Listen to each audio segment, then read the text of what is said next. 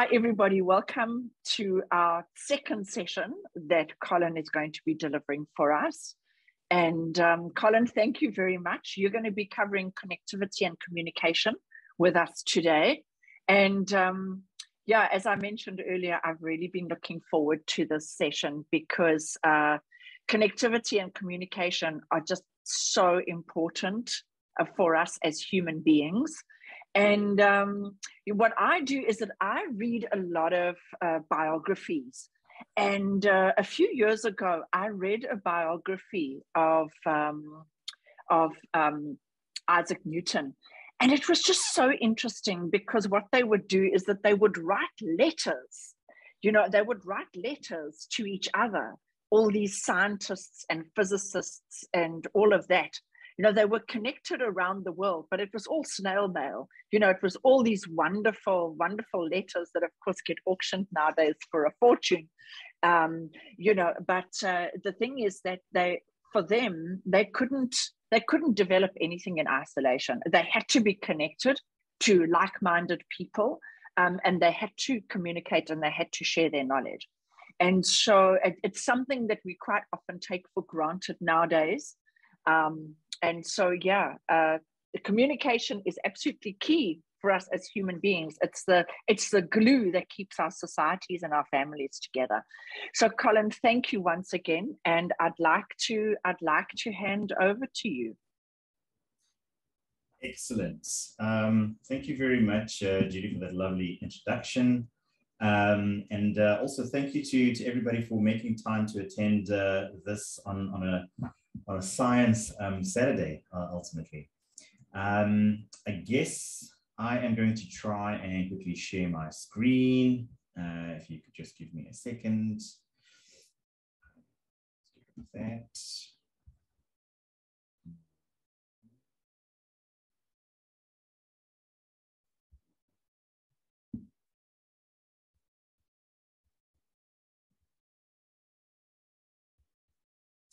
Okie dokie. Great. So I thought it very apt to basically have this picture from the Sistine Chapel done by Michelangelo.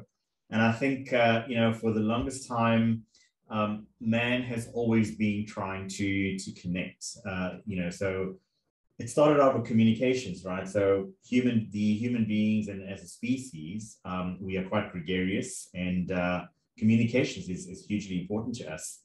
And of course, back in the dawn of times, we lived in smaller communities, and communications wasn't too much of an issue until you know, somebody from the village decided to travel afar, and then the only forms of communications were, you know, different types of elements, etc. So things like smoke signals. You know, I believe that the Native Americans, you know, used to communicate from one hill across through to the other hill by just sending out smoke signals. You know, and then it sort of evolved into obviously sending out mail and you know, delivering messages, etc. So there's a whole long history just around connectivity itself. I just want to quickly confirm that this is currently in full screen, Judy or Brittany? Yes, yes, it is. Okay, excellent. So I've actually prepared a deck which is quite large. There's quite a bit of information in here, but not necessarily going to cover everything that's within that. There are sort of some very key points that I want to bring out from this particular session. And of course, post the session, the entire deck, including slides that we may not have covered, will also be available for you to sort of peruse through, etc. Right. So, however, very broadly, we are going to cover elements of the electromagnetic spectrum. We're going to cover some wave theory. If you were an attendant in my power course, you would find that I love introducing elements of mathematics as well in here. So no surprises if you see a couple of equations on here, and of course we'll have a few questions for you for the assignment as well.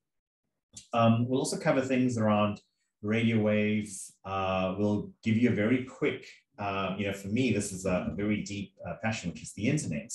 I'd like to sort of test your understanding as well to see what do you know about the internet, especially when you are taking your kits and you're connecting up to Kibana. Do you understand how that information flow is actually going through, etc.? You'll also find that, the internet has evolved over time to actually become a communication tool today, right? We're talking to each other right now through the miracle of the internet. We're communicating with each other. We have the ability to transmit video, audio, pictures, and that type of thing. So, which is why I think no discussion around connectivity and communications can exclude something around the internet. Then the UN SDG 7 element, we'll talk a little bit about how would that sort of apply in terms of what we're trying to do with having an understanding of the different types of connectivity options. Of course, from an Intelsat perspective, we'll cover a few elements around satellite communications, and we'll talk about the future of satellite communications going from that standpoint. Then I'd like to sort of, as usual, have a little discussion around Mars and more specifically around communications and connectivity. And then, of course, the questions and assignment at the end. Typically, I suspect that we might not have time to run through questions and answers, but certainly that will be placed onto the Canvas platform for us to sort of interact on. Just the other point as well, and it sort of stuck with me when Judy initially mentioned this at the outset of the course, and she mentioned that you as learners are actually responsible for your own education. I think the role that myself, Judy, and my other co-hosts plays, we sort of here to facilitate conversation, and we're sort of here to facilitate the learning process. There's certainly, we're not able to cover every single aspect of every single sort of topic ultimately. So there is sort of an expectation that we hope there are elements in here that stimulates you to basically go and read up more and learn more about it. And certainly we'd love for you to bring back that information and share it on the Canvas platform. But also, in that spirit, throughout this course, you'll find that I've kind of taken a slightly different approach in that I'm going to be asking a lot of questions, and I'd love for you to be a lot more interactive. So if you can cover elements of theory as well, I'd absolutely love that. But of course, I'll sort of guide that conversation ultimately. So we're expecting today to be, a little bit more interactive. So, please do keep your microphones at hand. I'd love to see you on video as well.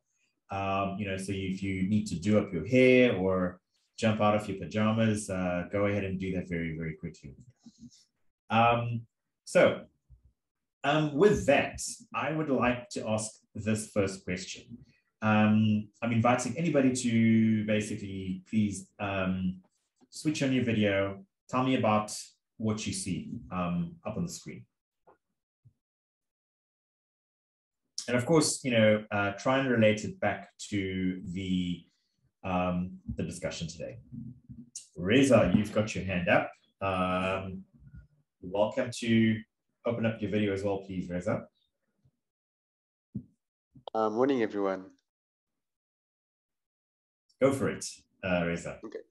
The first thing from this image that came to mind is something like a ripple effect. That was the first thing that came to mind for me. Excellent. And to tie it to connectivity and communication, I'm just thinking about it. Okay. Great. Thank you for that, Reza. Anybody else would like to contribute to what Reza sort of laid as a foundation? No need to raise your hand. You could just switch on your video, turn on your microphone, and go for it. Anybody else? Okay, so I think maybe I'll sort of get that going. So ultimately, exactly to what Reza said, right? This is ultimately a ripple effect.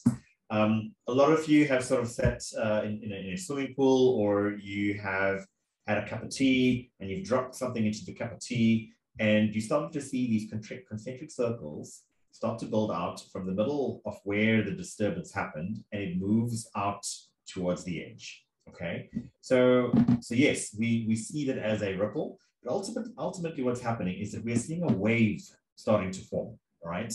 And essentially what this does, you'll notice that this particular picture has a little droplet dropping in the middle, right? And it's basically in this particular axis, your y-axis. But the wave starts to propagate in that particular axis, so your x-axis. Okay, and you'll find that the water itself is actually not moving, right? But what's actually moving across is the fact that there was a disturbance in this particular angle, in that sort of motion, I guess. And there's a disturbance that continues to move along in that particular direction, right? And that ultimately is what a wave is all about. A wave is essentially the propagation of energy moving through a particular medium, okay? So I'm intentionally using some of these words, you know, so propagation is the motion of something in a particular direction. And medium, maybe if I could just ask, does anybody want to take a stab at what medium typically means? Maybe give us a few examples. Like I said, no need to raise a hand, just go ahead and shout that out. Medium, did you say? What is a medium? A medium is something which acts as a point between transfer. So you have something happening on one end, it goes through a medium, say water or stone or something, and comes out possibly different on the other end. Full marks, there was Declan, right? Yeah, full marks there. Ruby, go ahead. Similar to what Declan said, when you talk about waves and stuff, for example, sound waves, then your medium would be the air, because that is what the sound waves travel through. And then I think it's like the density or something of the medium depends on the size of the wave. Fantastic. You know, so you both are exactly on the right path, right? So typically a medium is something through which waves can actually travel.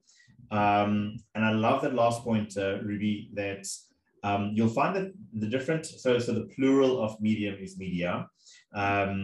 Different types of media have different types of density, and therefore they affect the way different waves sort of travel through them, right? So for example, just utilizing this particular example here, waves traveling through water might travel through sort of mud, you know, very differently, because the density in the two types of media is basically different. But more on that a little bit later on, and we actually have an equation that I'll share with you in terms of it. So here's the next question. You know, I've often sat, for those of you sitting at in coastal regions, or those of you that have been out to the coastal side, have seen many of this, and I've wondered if you thought about how are these formed. Anybody would like to take a stab at that? You mean waves in the ocean, or just waves generally? Because waves in the ocean are caused by wind. So it is friction between wind and the surface of the water, and that's how they form. Excellent. So I think I will give you 5 out of 10 for that. So you've given us the first element in terms of wind starts to blow across the ocean, and it creates these little sort of wavelets on the surface of the ocean itself. But why is it that we see these big curls happening closer to the shore, but not typically you know, everywhere across the entire ocean?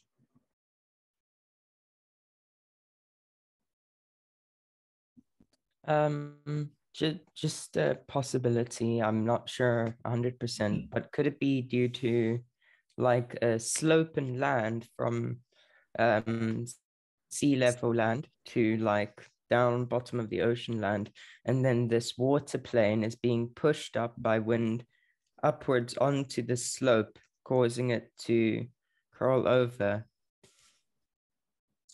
Declan, you're very, very close to that. So I'm very happy with that answer and also the previous answer. Maybe just to sort of close that off. So you'll find that when wind blows across the surface of the ocean, it starts to create these little ripples, right? But as that wave continues, and like we said, it starts to propagate through the medium of the ocean, right? Now, we all know that the bed of the ocean starts to sort of change, right? But as it gets closer to, let's say land is here and the ocean bed is somewhere here, as it gets closer to the shore, it then starts to do that, right? It's going to have to meet at some point. Now, because there's a slope in this particular area here, you'll find that the wave, one of the very, very key elements that you're going to learn about waves is that waves also carry energy, right? That is a very key aspect to understand around waves. And let's say it's carrying a specific amount of energy as it's coming closer to this slope and we're getting to the shore, right? For this amount of water area, it's carrying a certain amount, a fixed amount of energy. But as it starts to get closer to the shore, you'll find that this sort of distance between the top and the actual floor bed starts to decrease quite rapidly. And because there's a decrease in that sort of space, but the energy is still the same, right? It's still being propagating the same amount of energy. That energy needs to go somewhere, okay? And what we start to see is a bulge essentially building up on the top.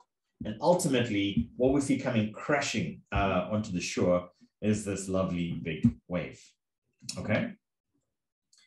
So please go ahead and like I said, go ahead and shout out answers. No need to raise your hands as I'm sort of progressing through these.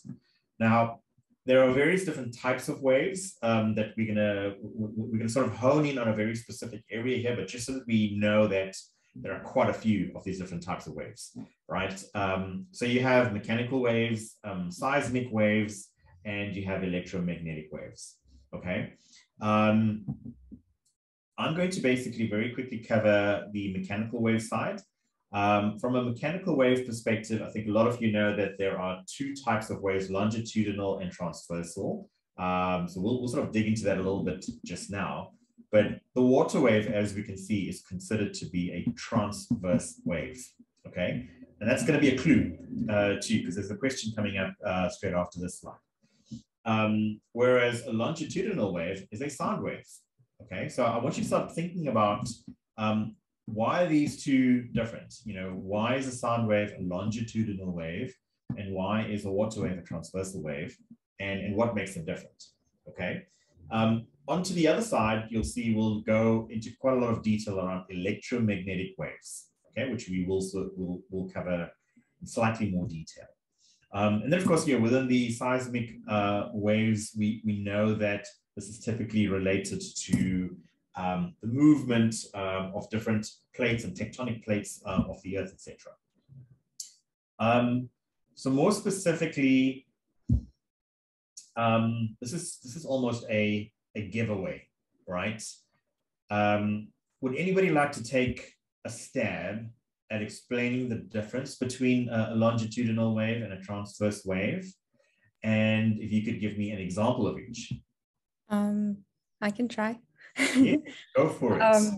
So a longitudinal wave is a sound wave, and it refers to the pressure of the air in a way. So when you look at the top photo, when the like red dots are close together, that's more of like a higher compression, and then the other ones are lower compression, and I've forgotten what they're called. I'm just thinking. I think it's like regions of compression or something. Yes. And then of rarefaction or something. And then a transverse wave is more of the like it kind of shows like the frequency or something of like actual, not really actual waves, but more this is really going back in my mind. You're doing fine. Yeah, it's vibrations. It's okay. It's like then you have like the top and the bottom, then you have like the trough and the peak. Yes, I good. don't know how to, I don't know how to explain it. So maybe can you offer me an example of each? Well, the top one is a sound wave, so sound, and then the bottom one, like you could do like a regular wave, or you could do yeah, like you could talk about a loudspeaker for the top one, and then you could talk about a regular wave for the bottom one. Good, excellent. I like it. That's great. Would anybody like to sort of build on that or offer more examples? I feel like the longitudinal longitudinal wave can be the disturbance travel in the same direction as the movement of energy, while transverse wave travel in a perpendicular direction, the disturbance. For the transverse wave, I can give an example for a rope. When you're like going up and down, the wave kind of travels. Lovely. Is it Albina that was speaking? Albina? Okay, so I think maybe we've just lost your audio, but I loved your explanation. That was really great. And I loved your examples as well. Fantastic. So maybe just to sum up here, longitudinal waves basically move in the direction of the disturbance. You know, so I like exactly what Albina said. Now, if you look at your loudspeaker, right? A loudspeaker sort of moves like this, and the sound waves start to propagate in that direction.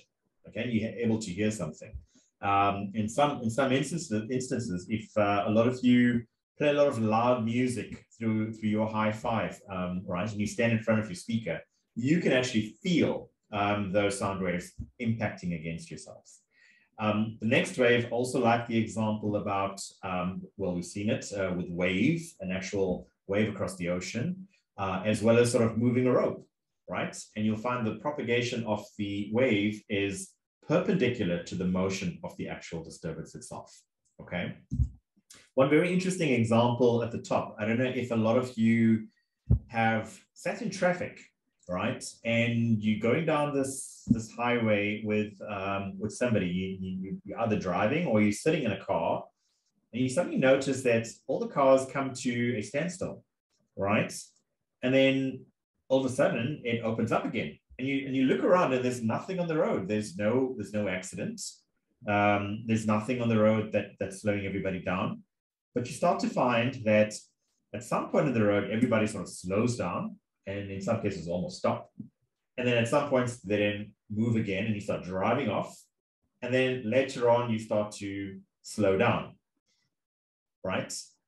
Do you see what's actually happening? So ultimately, driving in traffic is actually a type of longitudinal wave, right? Because you're finding that there's a compression sort of happening and there's an expansion sort of area. And you know, love to spend some more time with you and tell you exactly what causes that. But essentially, we're experiencing a longitudinal wave in traffic itself. Right. So in terms of the electromagnetic effect, right, as we're going to sort of transition into the electromagnetic spectrum, etc., a lot of us know that if you have a piece of wire and you start to run, I think we covered this element in our power lecture initially. When you start to conduct wire current through a wire, that wire then starts to give off a magnetic field. It generates a magnetic field, right? So from that perspective, we know that anything that is carrying current is going to generate a magnetic field, okay?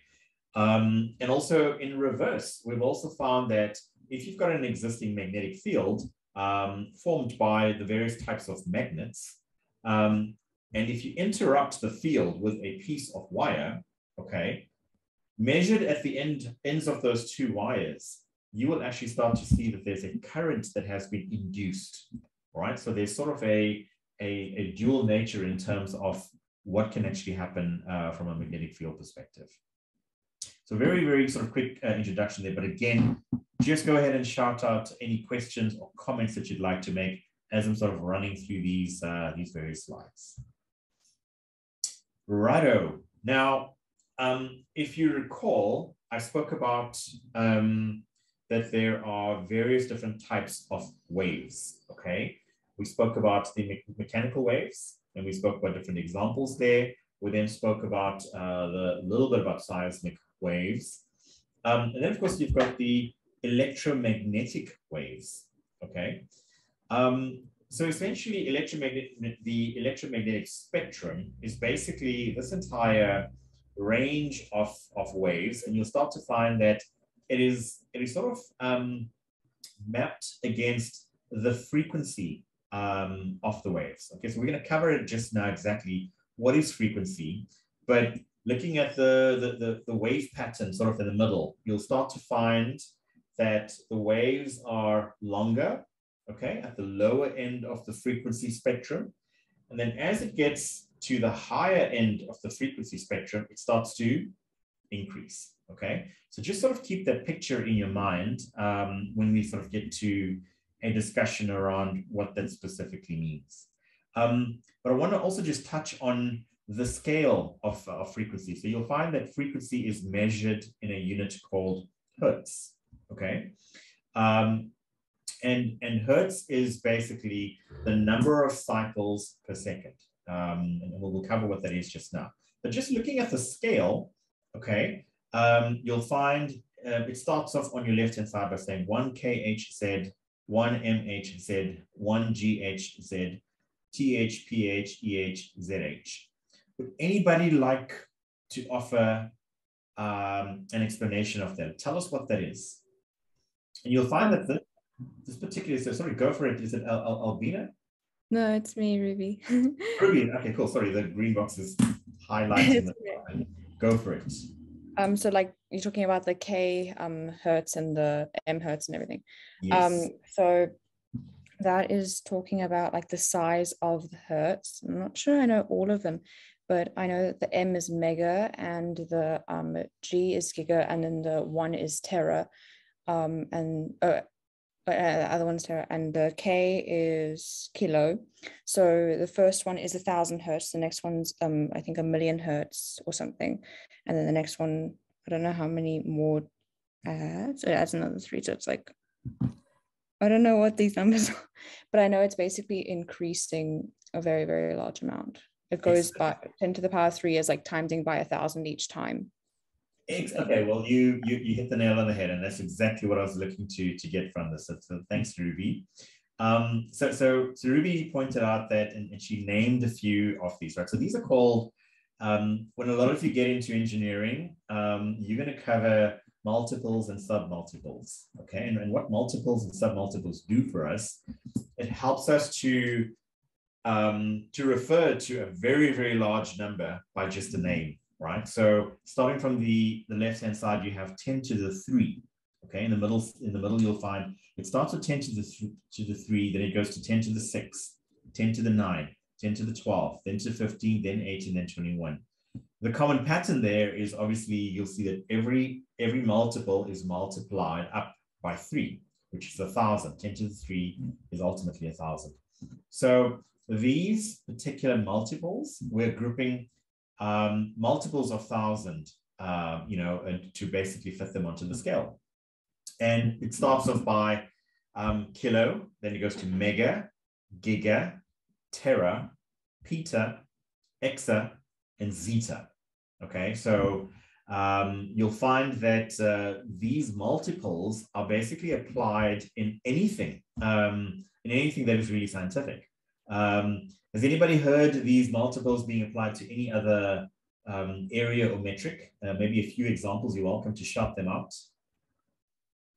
Bytes, Yes. kilobytes, megabytes, gigabytes, terabytes, petabytes, eta, No, exabytes and zettabytes. I mean, obviously, the higher we go, the harder it is to store something like that.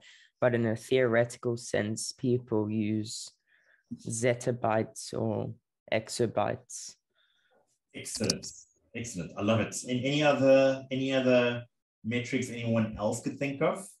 You can use it for weights. You can say like milligram, and you can say kilogram. You can also, if you were to go like even like lighter, you could say like nanogram or microgram.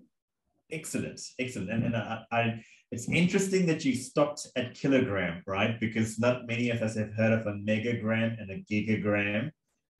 You kind of talk about tons at that point and stuff. You don't really talk about megagram. Correct. Look, in the scientific communities, you know, there are certainly elements, you know, as we sort of look into space as well, you're going to get things that go very, very dense and very, very heavy. You know, and you can potentially move to high orders of the scale. And yeah, so what you touched on there, Ruby, was we're looking here in terms of as you multiply by 1,000, but there are some elements that are quite light, and you look at what happens when you divide it by 1,000, right? So they also have names, and they go, if I can remember correctly, it's milli, micro, nano, pico, femto, atto, right? So there are multiple names that also you could refer to different types of things that go smaller. So you'll find that moving down to the next area, we talk about different bands of the electromagnetic spectrum. We have a broad area called the radio spectrum, okay? And then we sort of move into the visible light sort of area. And then we move to the X-rays and gamma rays, etc. So on the radio side, yeah, you'll see we'll cover those elements shortly. But yeah, so I mean, in terms of visible light, you'll find that light itself sort of takes a very, very small element of that entire type of electromagnetic spectrum. And what that really tells us is, we call it visible light, because that's the only bits that we can physically see with our eyes, right? And I've always found it interesting that as I stand here waving my hand around, etc., right? There's a whole bunch of stuff and things flying through the air that consist of all of these different types of electromagnetic waves coming to us. I think it's important to also note that we get waves being emitted by a whole range of different things. It might just be there are naturally occurring elements out there. There are radio frequency sort of electrical equipment all around you, things like your computers, things like your radio, things like your television, your lights, anything that is electrical. Because of the electromagnetic effect, we can expect them to sort of give off you know, certain amounts of electromagnetic radiation. Just around the light area as well, there's a cool experiment I'd like for you all to try in your spare time, right? So a lot of you have this. Goodness, I'm going to quickly turn off my blur. Just give me a second.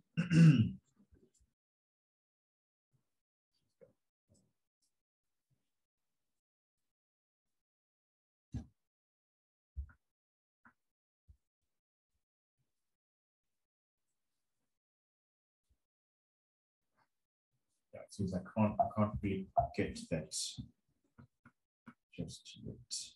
Okay, well. Can I help, Colin?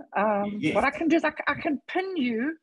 Why don't I pin you on your video? Let's see. Otherwise, unless if you stop sharing, then yes, I can pin you on the video. Okay, great. Let's do. Here we go. That actually helps just by stopping the share. Let's get to my background and filters. No, okay, there we go. That should do it. Excellent. Yeah. So a lot of you have this lying around, okay? And when you're looking at this and you push buttons, etc., you can't really see what's going on, right? So that's the little window up front, and you can't really see it. But if you point it at your cell phone camera, right? And actually it works with your computer camera as well. Here you go, I'm pressing the button now. Okay, utilizing your computer camera or your cell phone camera, you're now able to see that there is something happening there. But if you're looking at this with your visible eye, our eyes are not able to detect infrared, whereas these other devices can.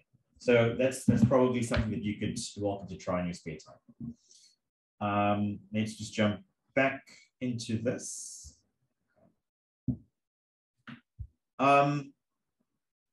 Great. So essentially to summarize exactly what's happening on the electromagnetic spectrum, we can see that it's a way of representing the entire range of waves that we're seeing or that are available. And it's typically ordered in increasing frequency and decreasing wavelength. Okay. So, I mean, just based on that, what can anybody offer a reason for that? Why is it increasing frequency and decreasing wavelength? Is there a relationship between frequency and wavelength? Yes, there is. Please tell us. The relationship between frequency and wavelength is inversely proportional. Love it. So they act opposite to each other.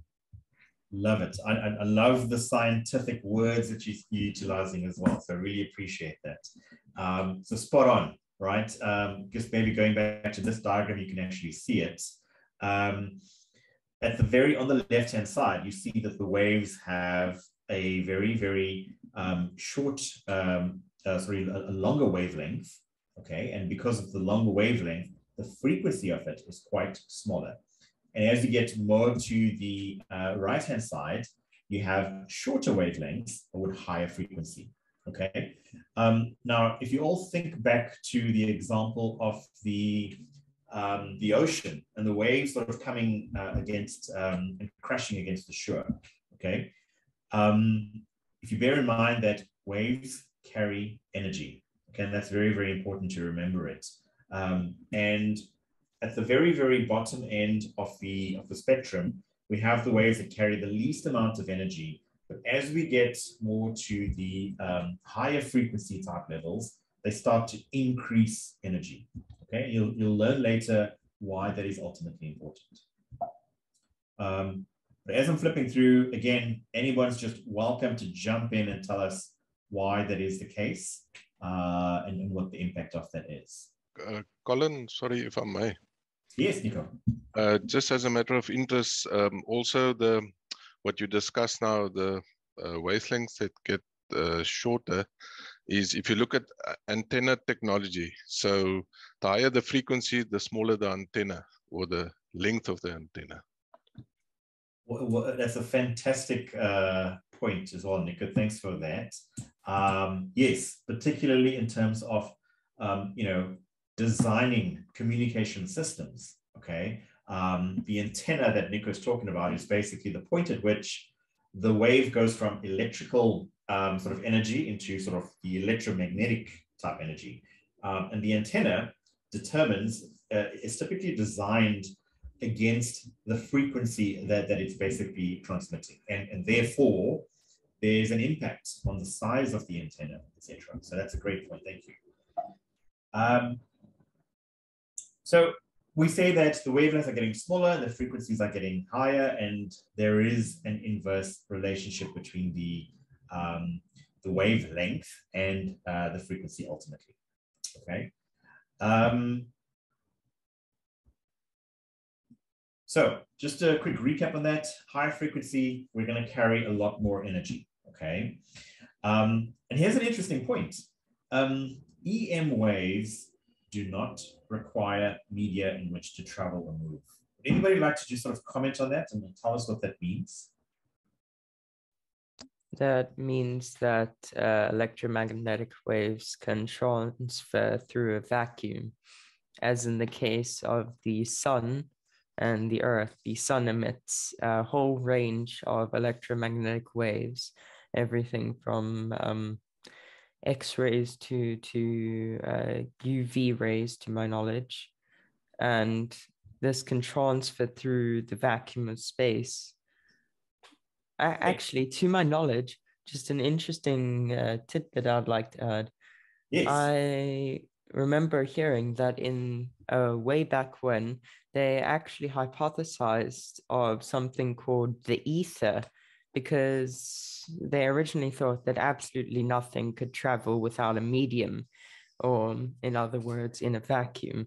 So they thought that space was filled with this almost invisible particle they named the ether. This was only disproven when they were able to transfer heat through a vacuum. Thank you. Thanks for sharing that, Declan. That's actually quite interesting. Look, and going back to EM waves not requiring a media, because if you think about it, and like you pointed out, a lot of the UV that we get from the sun is traveling. Remember, in space, there's a nothingness ultimately, right? And if it were not able to travel through vacuums, sure, there would be a lot less activity happening here on Earth. So fortunately, we're able to transmit EM waves also outward. If you think about communications, right? When we have rocket ships that go up into space, we have the ability to communicate with them.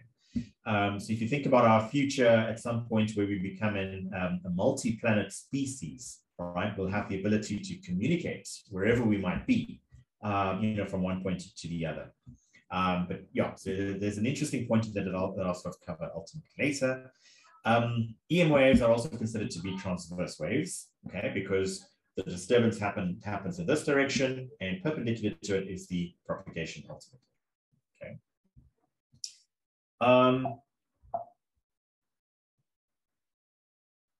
So infrared waves, you'll find, typically has a much shorter sort of wavelength, but typically we relate this to heat. You'll find that the military makes use of it. They call it night vision. That basically is enabled.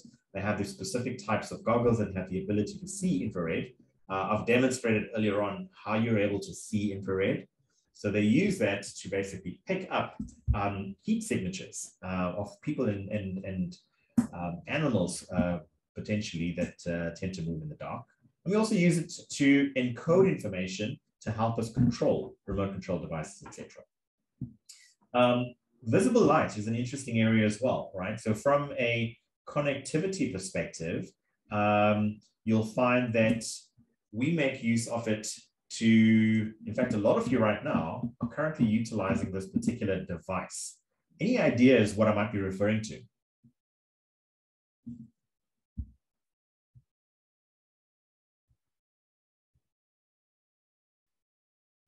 Anybody would like to take a stab at where is visible light used in communications?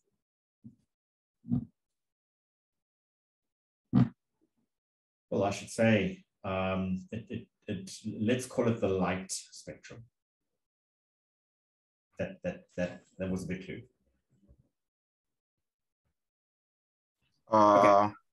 Yeah, Safara. Aren't they used in like high-speed communications like Wi-Fi or something like that? I'm not quite sure. So the first part, yeah, it is actually used more for high-speed communications. But this is not, it's not Wi-Fi. Well, I think a visible light is used in lamps and because, okay, also in photosynthesis because it stimulates retina. You're correct that light is also required from a photosynthesis perspective. Judy, you've got your hand up.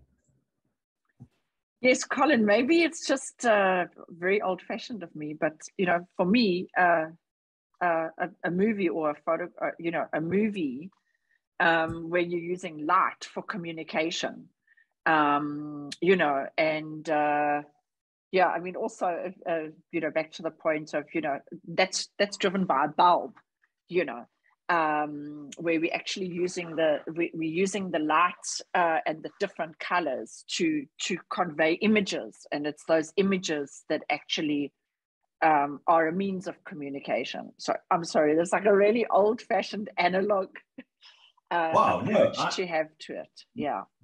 That fantastic, Judy. In fact, I didn't think about that, but you are absolutely spot on. In fact, you also reminded me that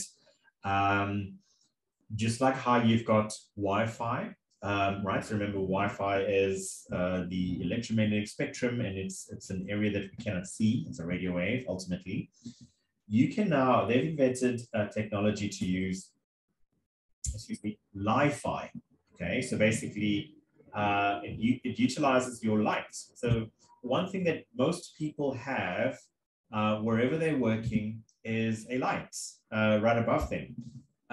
So they've actually now have an ability to basically communicate using lights and terminating that on your computer. Judy? I'm so sorry, I must lower my hand. Okay, no issues. Look, the other area that we actually make use of light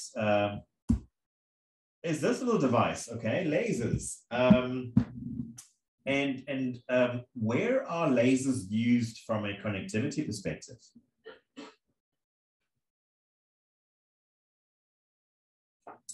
Someone's got their hand up. I can't quite see. Is it Megan? Megan, you've got your hand up?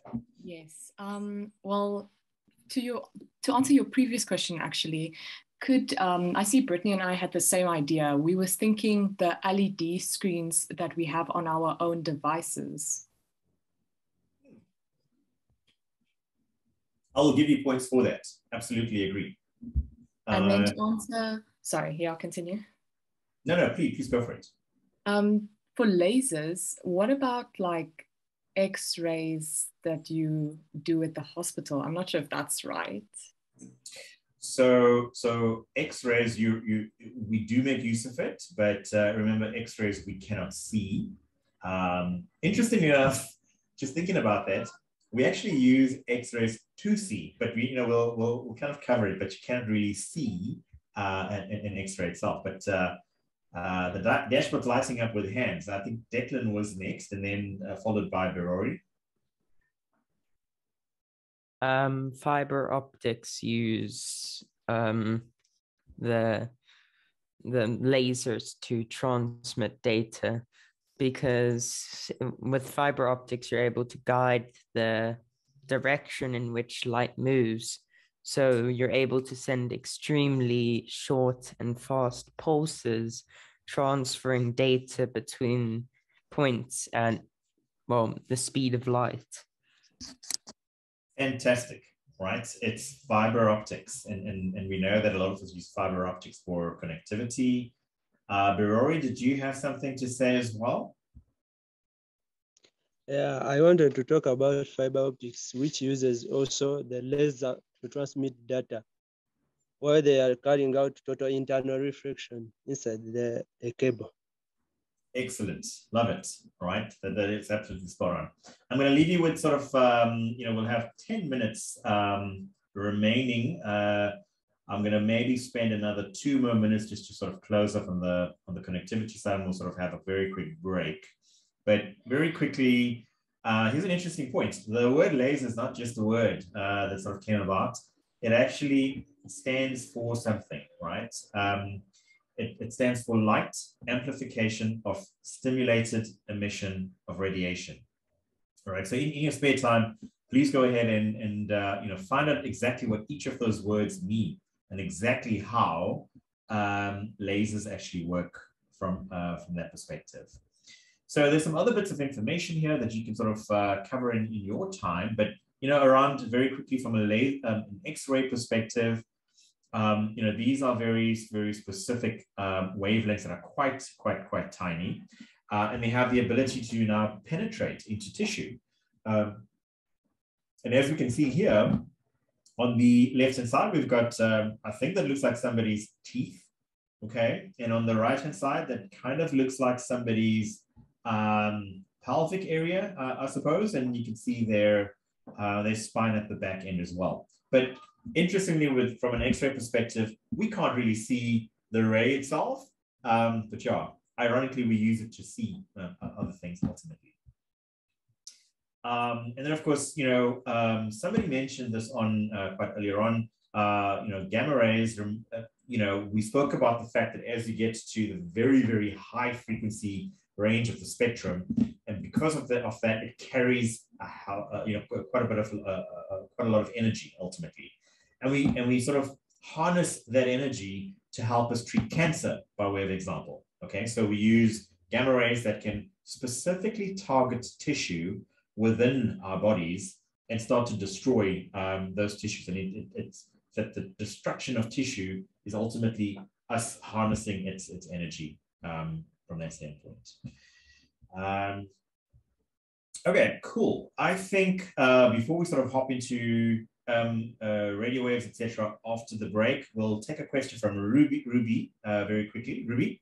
Oh, no, it's not actually a question, but it's about what you said about the X-rays. And that's just because of the, I don't know if it's the size of the wavelength. I think it is because like visible light can be blocked by literally almost anything. Ultraviolet light some of it can be blocked by the clouds. And then X-rays, it can go through our body, but it can't go through the bones. And that's why we see the reflection of the light, because we see the bones in the picture, because that's where it's reflecting off and it's bouncing back. And then the gamma rays, I think it passes through us and it actually goes through like a very, very large amount of concrete. And that's what they use with nuclear power stations. They have a lot of concrete on the outside of the power plants to prevent any like leakage. Is that correct? Fantastic. Absolutely fantastic. Okay. That is spot on, right? So we have to find ways of containing the energies that a lot of these things ultimately emit. So visible light has a problem with getting through or transmitting through certain media. We know that light can go through glass, for example, but it can't travel through a brick wall. And we require a higher energy type ray or higher frequency to ultimately penetrate walls, etc. So I think, with that said, perhaps we will stop here, for a very, very quick bio break, coffee break. Go ahead and take a walk around, get some vitamin D outside, and yeah, Judy, are you happy if we sort of kick off again around 12:10? Collin, that's absolutely amazing. Let me pause quickly. We great. So I think, yeah, we'll sort of kick off from radio waves, specifically, and we see that there are so many different applications of radio waves, and you'll find that there are different types of radio waves, right? So we have ones that have long wavelengths with low frequencies, and then it goes all the way up through to sort of very high frequencies and sort of low wavelengths as well. And just here are just some examples in terms of what we make use of radio waves for. Satellite communications, right, on the left-hand side. So a lot of you might be asking, that doesn't quite look like a satellite, right? It's a little dish on the earth looking up at the sky. But essentially, these are ground stations, and they are indeed required to communicate back up to satellites. And we'll sort of cover that just now in terms of how they are able to communicate. The other little retro-looking device in the middle there is a radio. So for those of you that listen to radio, I'll be very keen to run a poll at some point. So from a radio standpoint, we know that there's an FM band and an AM band. We'll cover the differences in those two just now. We'll be very keen to hear if anyone listens to AM radio, or I wonder if it's just a very, very specific set of people. And actually, you're welcome to comment in the chat as well. Just pop down if anybody listens to AM, and what is it that you're listening to. And then the other bit, little picture on the right-hand side is the microwaves. So here again, we make use of radio waves, so we call it a microwave. It's a very, very short wavelength, meaning if it's a low wavelength, it's got to be a very high frequency. And high frequency means lots and lots of energy, right? And we know that utilizing the energy from microwaves, we have the ability to cook and to warm up our food, etc. Now, I'm not sure if any of you remember good old Encyclopedia Britannica. And, there are very, very specific people on this call, maybe around about 3 or 4 of us, but we used to get a lot of these door-to-door salespeople trying to sell you this entire stack of encyclopedias at the time. But I thought, it'll be quite fun to put this old retro type picture up here in terms of various other spaces where we utilize radio waves. We use it for maritime navigation. We use it for maritime signaling. We use it for, of course, radios as well. So you'll find that specifically we use AM radio when it comes to maritime radio. And I'm going to show you why just now, why specifically AM radio. Then there's shortwave radio, and I know that there are specific applications there around weather and telemetry type data that's transmitted through shortwave. And then, of course, we go on to television, FM radio, finally up towards space and satellite communications, and then, of course, radio astronomy. This is such an amazing area or a great application for those of you that don't know, but we have the ability to currently look at the night sky through a telescope.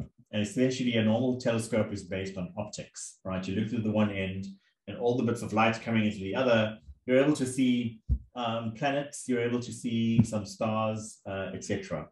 But when we want to see a lot further, okay, we would like to make use of very, very, very high frequencies, and we want to be able to sort of capture that. And again, we make use of radio antenna and radio signaling to basically see further into space. Close to the Western Cape is something called the SKA. It's the Square Kilometer Array, which is basically a mesh or a network of these types of little antennas that use radio waves to essentially see, into the deep, dark areas of space.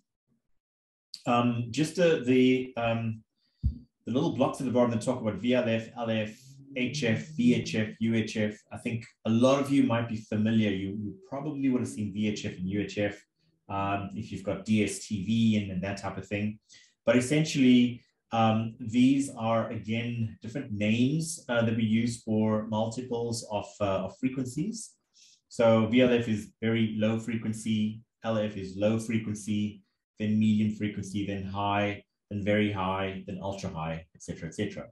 Right, so these names actually relate to a multiple of the frequencies that we're looking at.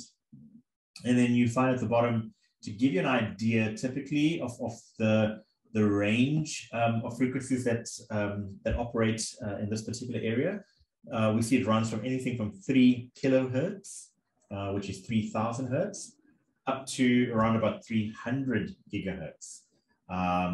Which is essentially 300 million or 300,000 gigahertz, essentially. So, so we know that utilizing radio waves, we have the ability to transmit data, right? Apart from a radio perspective, we have the ability to transmit audio. And that's really what we're sending through the airwaves. But we also have the ability to utilize the same sort of radio waves to transmit data. I don't know if any of you have these newer cars with these radios on it. And when you basically as you're driving along and say you're listening to, you know, one of our local stations here is KFM, and you listen to KFM, and you see that it's actually displaying the name of the artist, it's displaying the name of the song that they're singing, and it tells you a little bit about the radio station as well, and it might even tell you who the current presenter is. And we know it changes over time because when the next song plays, that information changes as well. So that is utilizing a system called RDS, or Radio Data System, right? And what they're doing is from the radio station, in addition to transmitting the audio, they're also encoding the data within a particular frequency that these radios then decode, okay? So that process of taking information and putting it onto a certain frequency is called modulation, right? So we take the artist name, the radio station name, the presenter name, the song name, you know, all those bits of data. We then modulate it, you know, as represented by the blue wave here. We then place that on top of a very, very specific frequency. And that frequency is called a carrier wave, okay? So for example, I think KFM, you'd need to tune into, I think, 104.0 megahertz, right?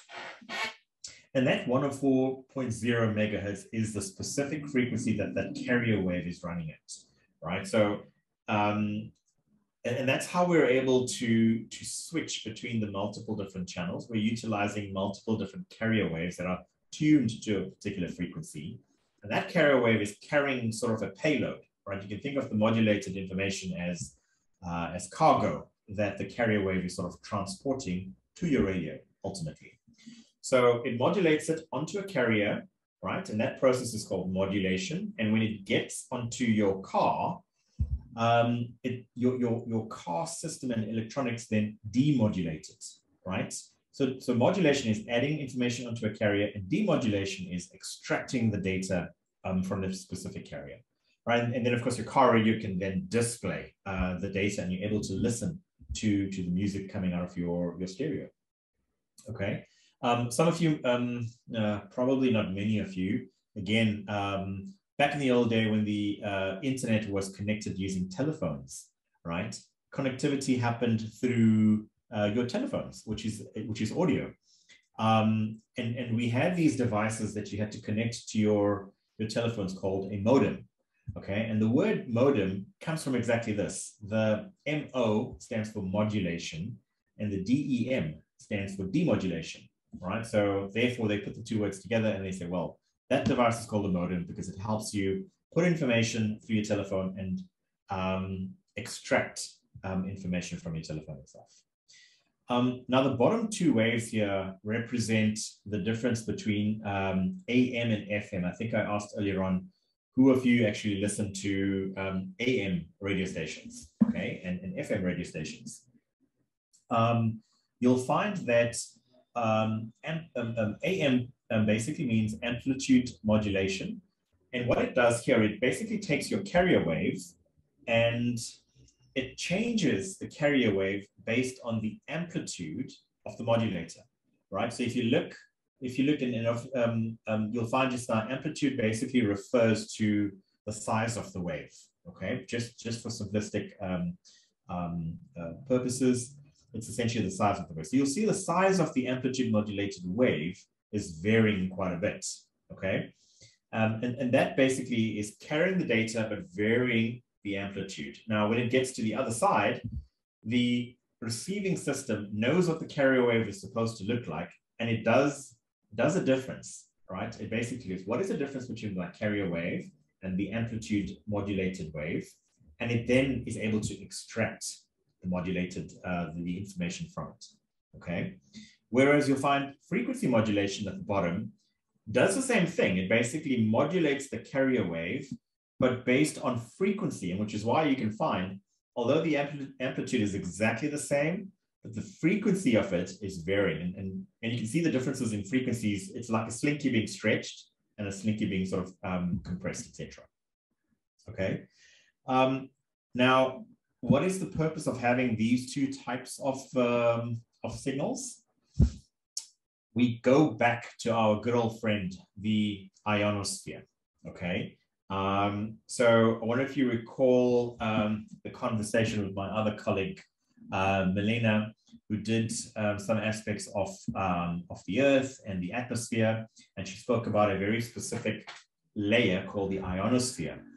So when we sort of communicate from one side to the other side, I also would like to know if there are any one of us on the call that sort of believes the Earth is flat, right? If you believe the Earth is flat, please just pop in a comment into the chat and yeah, we're not going to judge anybody, but for those of you that believe that the Earth is round, we know that there's going to come a point where if you have two people standing on a ground, so for example, if you have two people standing 1 meter apart, they'll be literally in line of sight, right? That's essentially the term that we make use of. If they move about a couple of meters further, they might still be able to see each other. But as they continue to walk backward, right, there's going to come a point at which they are not going to be able to see each other, okay? And that's basically based on the curvature of the Earth. So a lot of communication systems make use of the fact that there is line of sight between two transmitting devices. But once you now sort of move to further ends of the Earth and the curvature starts to kick in, these two devices are unable to see each other, okay? So looking at the bottom left-hand side, there's a little triangle at the bottom, and that's essentially a transmitter. Now, when the transmitter starts to transmit signals, you'll find typically some signals, depending on their wavelength and frequencies, actually penetrate. They go right through the ionosphere quite easily, right? And this is typically things like FM. FM actually goes right through because it's got a higher frequency, okay, and a shorter wavelength. But so that's basically A and B. But if you look at C, okay, C is very is indicative of AM or amplitude modulation. And essentially what happens here, AM typically makes use of very short wavelengths, right? And because of the nature of the ionosphere, it has the ability to bounce radio waves back onto the Earth as well. So what eventually happens is that you've got a transmitter transmitting a shortwave signal, which is then bounced off the ionosphere, and it hits a point on the Earth where it says first bounce. And the Earth also has the ability to then bounce back that signal, which then hits the ionosphere again. And you find that this bouncing ability suddenly makes it possible for a tower on the one side of the Earth to communicate to a tower on the other side of the Earth. So as you can imagine, ham radio enthusiasts were absolutely blown away with this phenomenon, and that they were now able to communicate over long ranges. And you'll find that there's also an application into sort of ships at sea, utilizing this phenomenon to communicate to the other side. So yeah, which is why I think the ionosphere is really a good friend of ours, particularly from an AM enthusiast perspective, or if you're into ham radio. Very quickly, in terms of some of the various different principles around waves, you've already looking at the information on the top left-hand side. The amplitude of a wave is basically the distance from rest up to a peak. Okay, that's the size of the wave or the amplitude. The other word that you should know is wavelength, right? So wavelength is basically the distance from one point of the curve to another point on the curve, which is sort of in phase of the first point. So for example, you could measure the distance between one peak to the other peak, or the distance from one trough to the other trough. And that will give you your wavelength in meters. And that is represented by the Greek letter lambda, okay? Another term that you'll come across is T, or the period, right? So basically, the period of the wave is how much of the, or how long does it take for a cycle of the wave to propagate in 1 second, okay? Then looking at the next graph, we've got what does a high frequency wave look compared to a low frequency wave? So a high frequency wave, you can start to see more of the wave sort of being crammed into a particular time frame. Whereas a low frequency wave, you see less of the wave propagating in that same amount of time. Okay. Relating sort of amplitude to loud and quiet. Okay, so if you use the volume on your phone, or if you use the volume on a stereo, when you sort of turn it down, you're basically reducing the amplitude of that wave. It's a lower amplitude type wave. When you start to dial up the volume, the sound is a lot louder. For those of you that are musicians on the call, you would probably use a term called pitch, okay? So where you find that there is a low frequency, maybe you're playing a bass instrument typically, right? Which has a far lower pitch. That's what the waveform ultimately looks like. You'll see it's got a longer wavelength. And you know, for those of you sort of playing the trumpet or the flute, they tend to have a higher pitch because it's a higher frequency, right? So that's sort of relating those elements. And then of course, you know, I promised you some equations as well. The top equation, V is equal to lambda times frequency. So V relates to the speed of the wave. Lambda refers to the, so speed of the wave is in meters per second. Lambda is represented in meters. And F relates to frequency, okay? And then two other equations that you should be familiar with. In fact, there's 1 or 2 questions in the assignment at the end. T, or the period of a wave, is equal to 1 over frequency. And of course, the inverse of that, F, is equal to 1 over T. Okay, so just some very, very quick equations that you might need to respond to the questions later on. So moving into connectivity, etc. Now we know that the internet, there are various different ways for us to communicate across it. You know, what I see represented here are mostly wireless type options. So things like Bluetooth, RFID, Wi-Fi, satellite connectivity, etc. All examples of wireless type communications. But there's also wired types of connectivity options available. So you've got things like an Ethernet cable. You've got an options like fiber optic cable. You've also, there are still places in the world today that still make use of telephone lines, right? Or we used to call them copper cables to communicate, etc. So various different options that we have available for us to sort of communicate to the internet. And of course, we run a whole range of different applications utilizing those different types of connectivity options.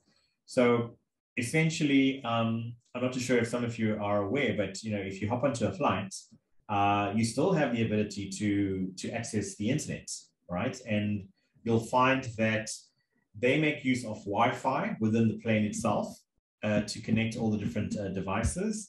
And then up on the plane, on sort of the top at some point, they've got a little terminal that communicates to satellite.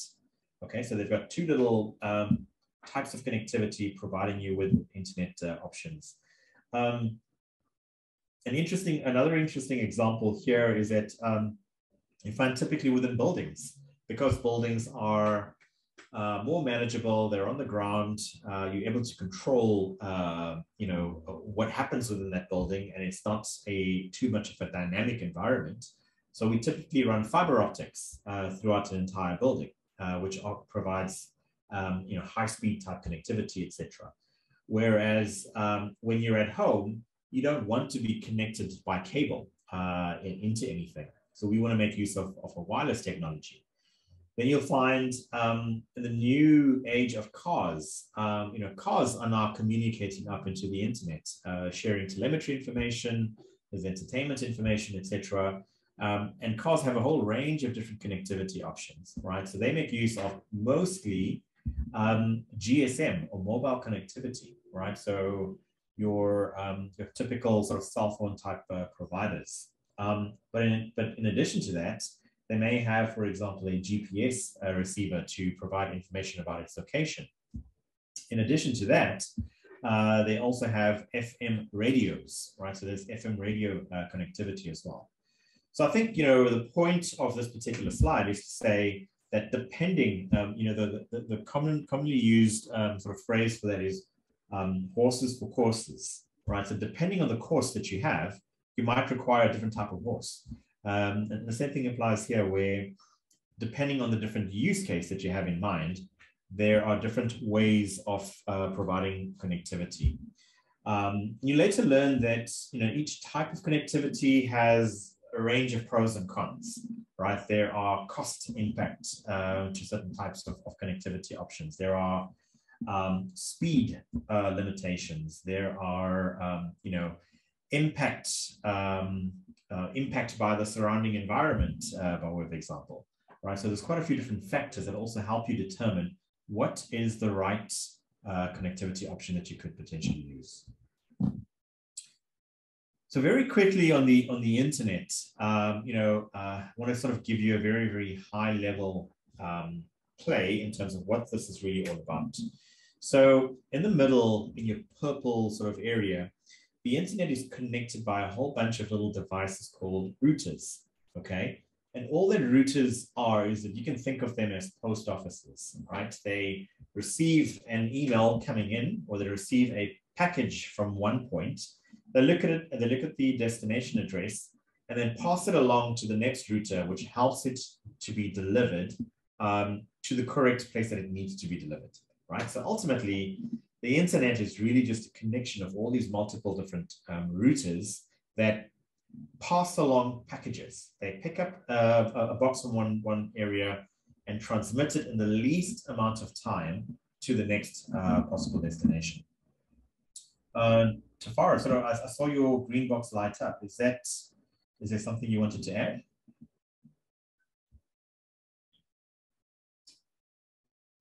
I don't think it's me. Okay, no, that's fine. So in the middle, sorry, Colin. Yeah, yes. It's just maybe it was. I'm just posting things in the chat as you're talking. Okay. So I don't know. Maybe something went up there. Great. No sorry about that. No issues whatsoever. So the internet is really just, as I said, a massive. Think of it a postal network, right? Connected by multiple different post offices, and they're pure. The only work they're supposed to do is receive a package and deliver a package based on its source and its destination information, okay?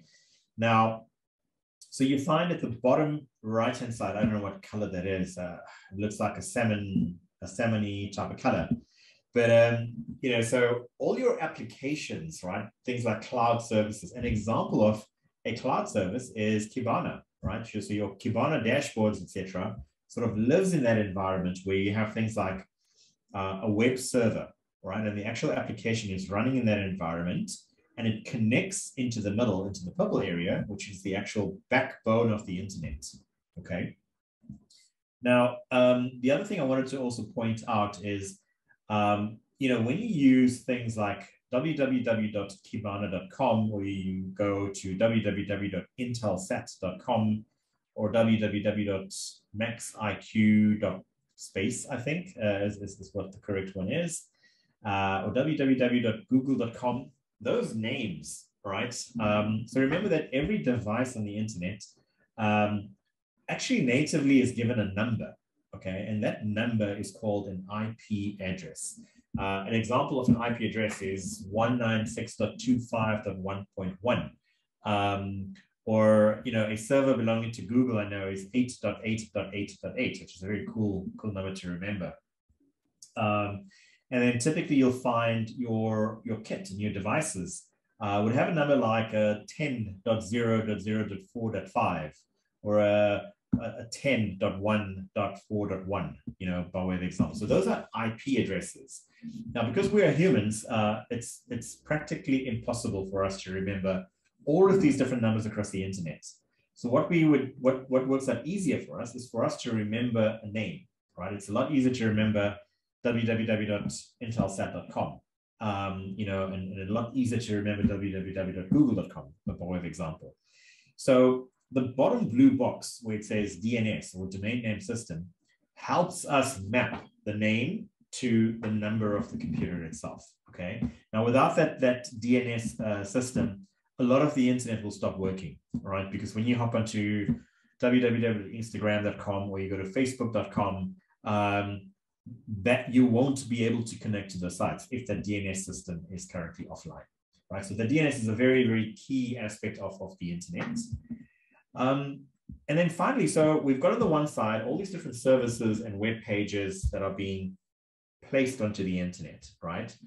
But we need to get those connected to you, ultimately, wherever you might be.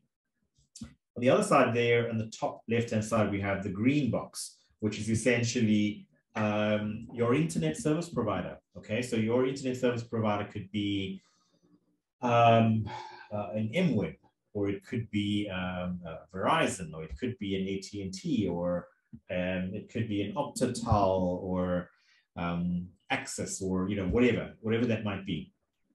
They basically ensure that they connect your home into the backbone of the internet. And the way they connect your home into the backbone of the internet is, again, a whole range of different ways. They could connect a cable into your home. They could connect a fiber link. They could connect you via a radio link in a lot of cases, actually. Okay. So that's why you have a whole range of different options of how to get you into the internet. A very key aspect, just looking at this entire sort of plane of the internet, or the internet infrastructure, all of the arrows that you're seeing utilize some or the other type of connectivity option.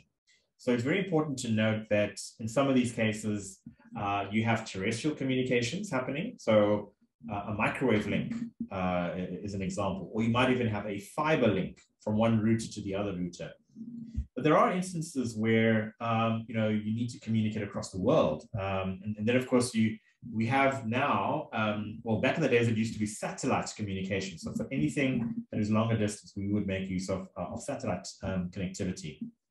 But you'll start to find, you might have heard of companies like Main One, and you would have heard of WAX, and you would have heard of Seacom. You know, so these are undersea cables, right? So they literally are running cables on the seabed to connect from one side to the other side. We've got cables that run from Africa through to South America. We've got cables that run from Africa to China, to Australia, to Europe.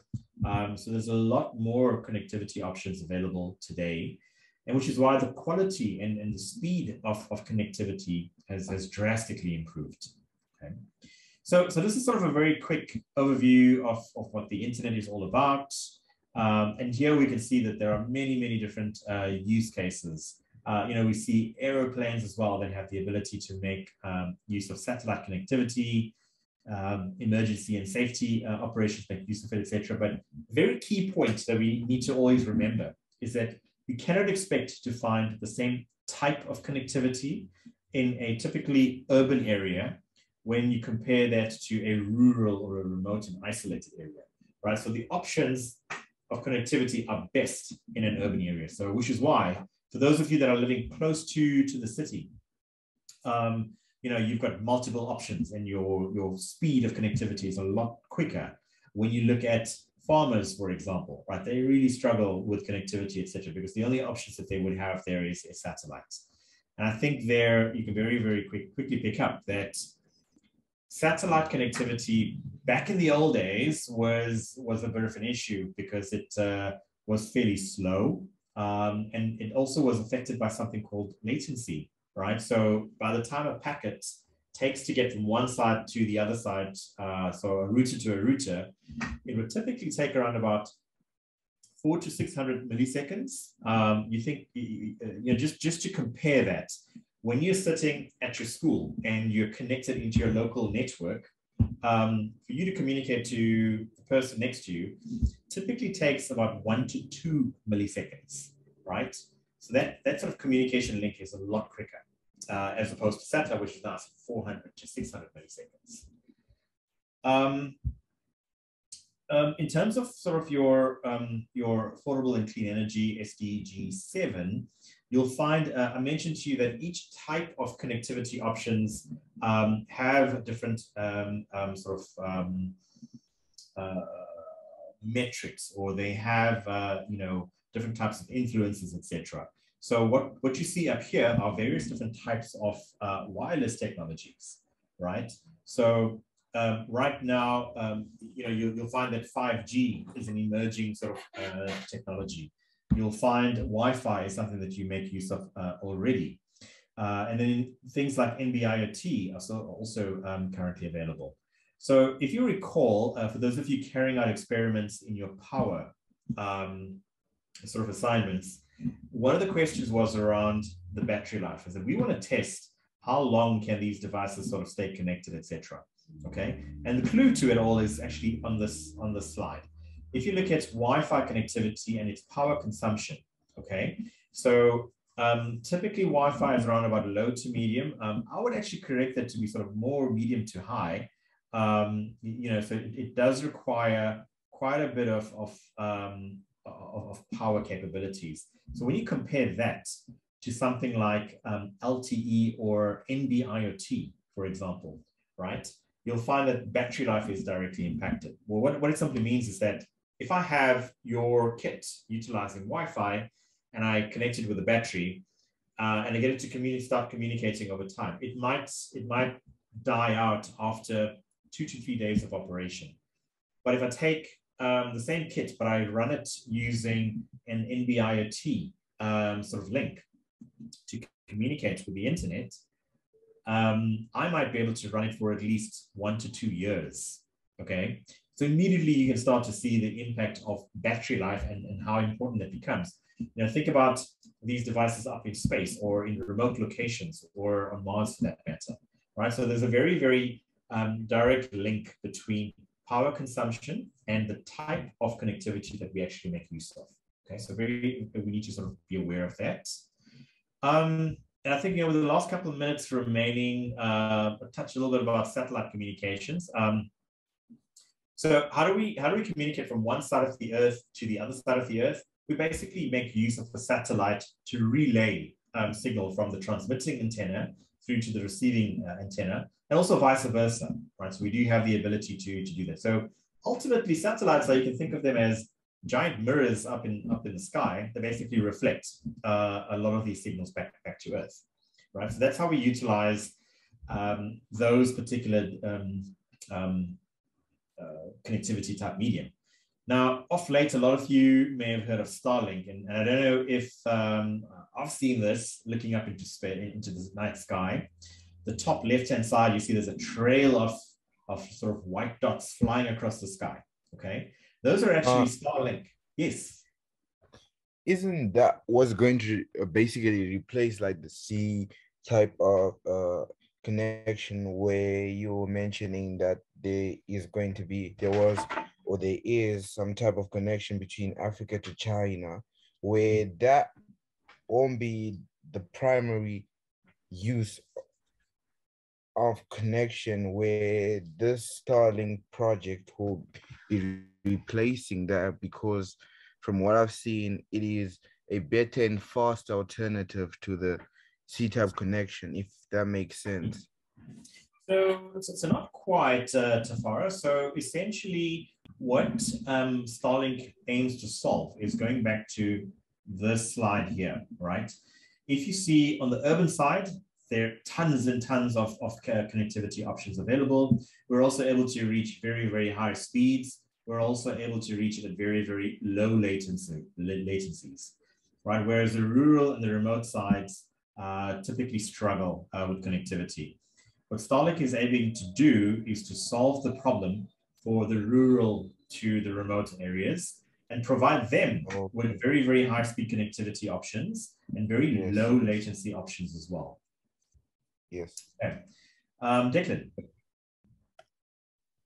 Hello, yes, I just wanted to mention that Starlink definitely, absolutely is not trying to outplay systems like fiber connecting our homes.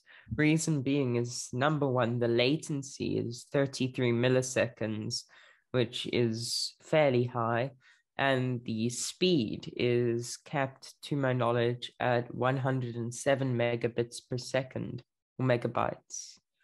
Can't mind remember. I imagine it's bytes, Sure. megabytes per second. Megabits? Yeah, Megabits, yeah, correct. but it is capped. So with fiber, we can reach way faster speeds, is what I'm trying to say. Oh yeah, So absolutely. for urban settings, it's probably not going to be the best Starlink. Correct.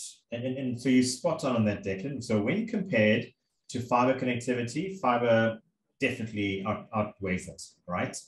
But relatively speaking, comparing a Starlink to your traditional type of satellite type connectivity, your traditional satellite latency is around 400 to 600 milliseconds. And as you pointed out, a Starlink latency is actually 20 to 30 milliseconds. So relatively, it's better in a remote sort of environment. And also speeds, going up to like 100 megabits per second in a rural area, whereas currently, they operate between 2 to 5 megabits per second, right? So ultimately, Starlink was actually designed for that. But the main reason that Starlink exists is to provide interplanetary communications. Okay, so I believe that Starlink is currently building this around Earth currently to test a system that they're going to go and deploy around Mars. All right, so imagine providing these types of connectivity options around Mars, and then you sort of link the two networks together through some high-speed laser, okay, from Mars to the Earth sort of Starlink mesh. And all of a sudden, we now can communicate with our friends that would have traveled through to Mars. Okay, so it brings about a whole new range of different capabilities there.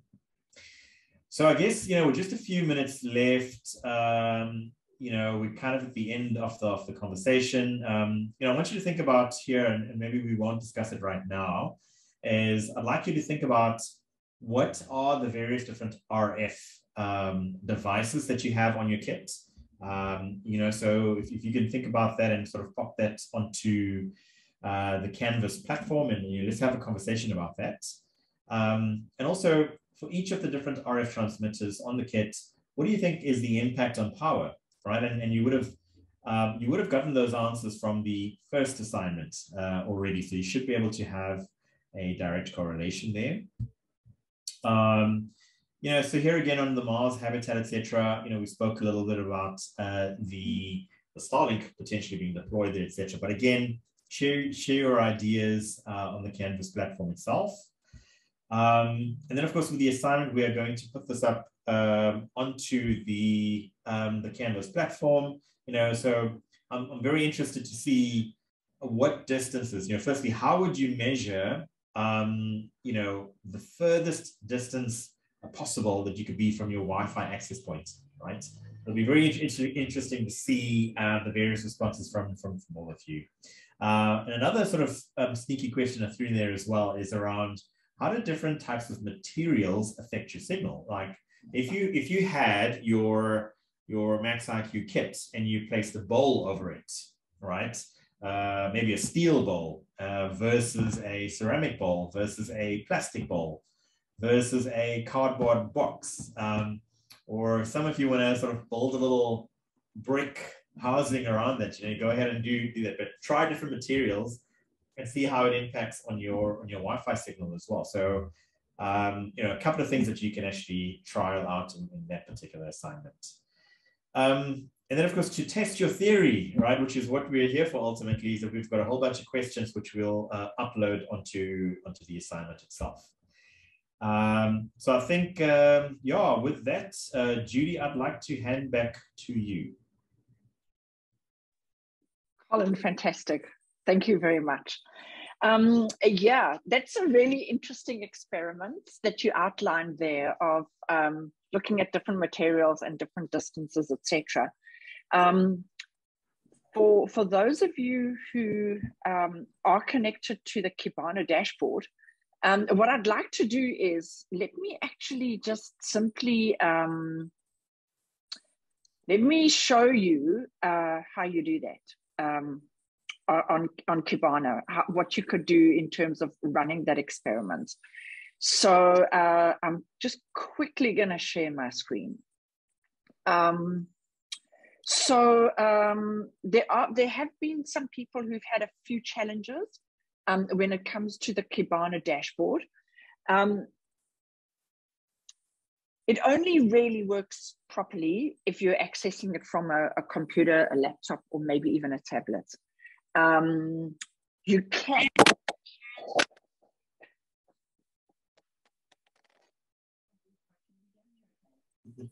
Judy, it sounds like you dropped your microphone, but we cannot hear you anymore. Hang on a second. We still can't quite hear you. Okay, how about that? Can you hear me now? No, not quite, no. Okay, I'm sorry. I need to fix something. Okay, no issues. Look, I think just sort of running through again, sure, it's been quite an interesting conversation in the chat side. So let's just see if we can bring a few of these up. Brittany, who sort of joined us earlier on, sort of excused herself, says that she still has a set of the Britannica encyclopedia, so that's amazing.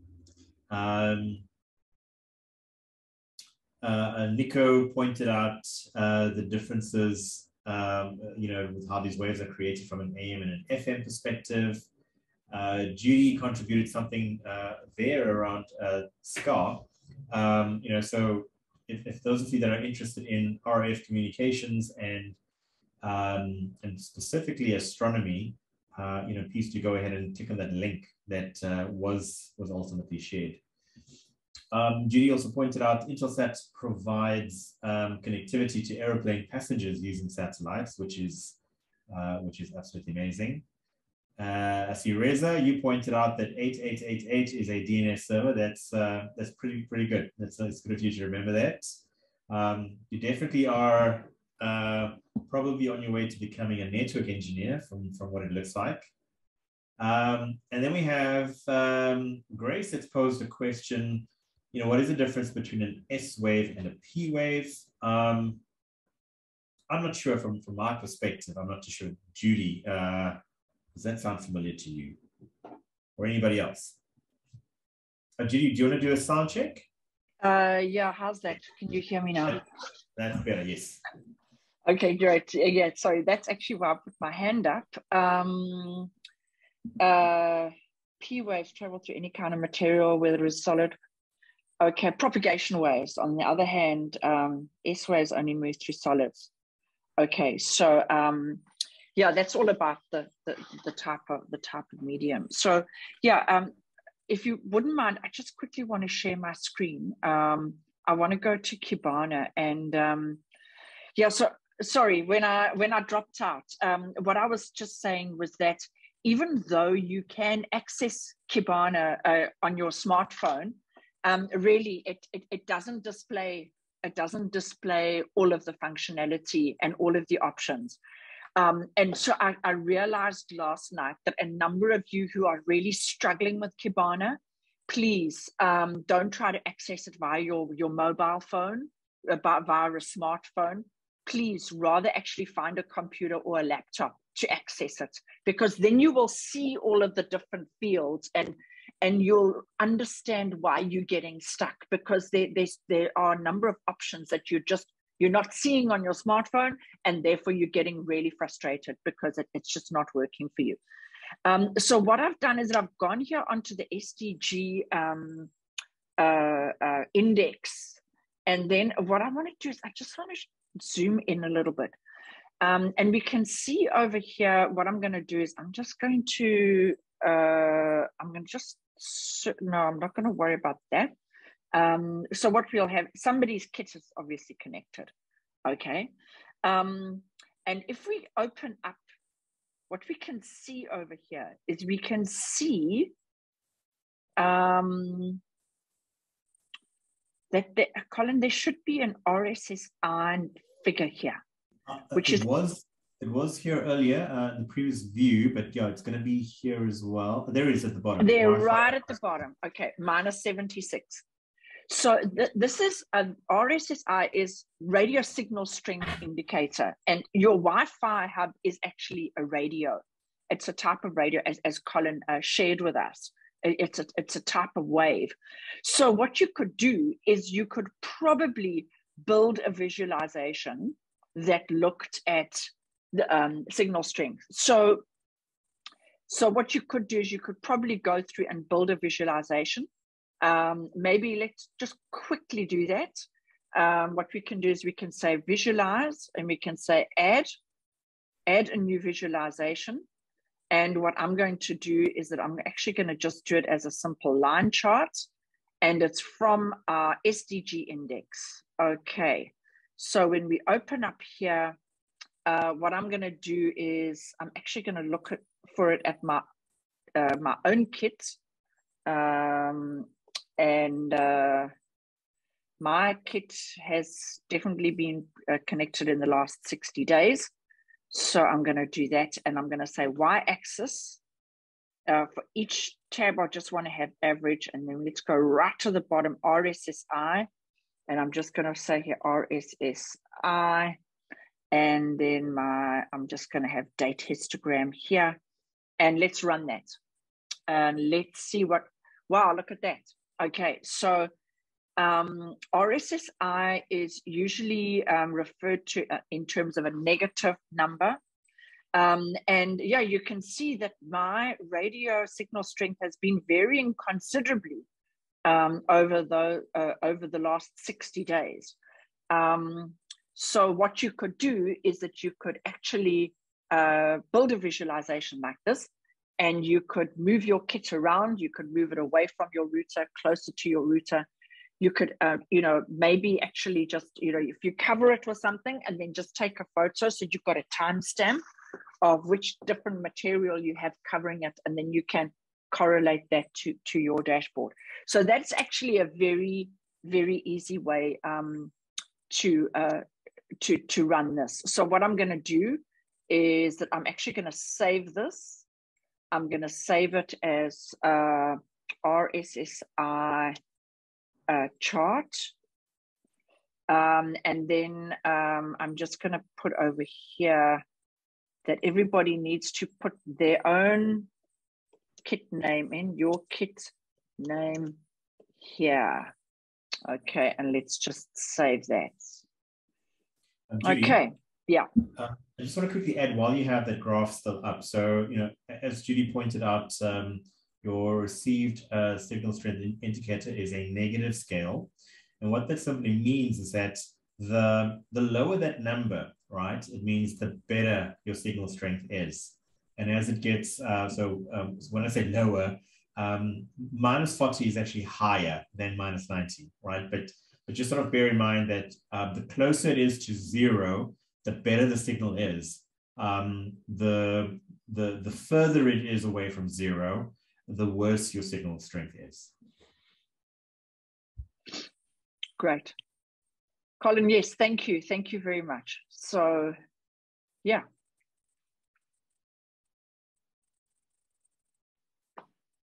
Great. Yeah, so I think, I just want to say thanks to everybody for sticking on till the end. We'll certainly share a lot of the assignments will definitely go up onto the Canvas platform. We'll also then put up the PowerPoint presentation that I have. You'll find there's a lot more detail.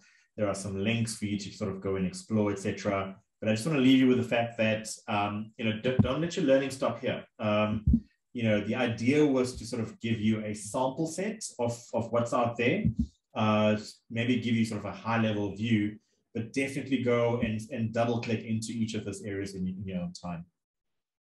So yeah, that's it from my side. Judy, over to you, I guess.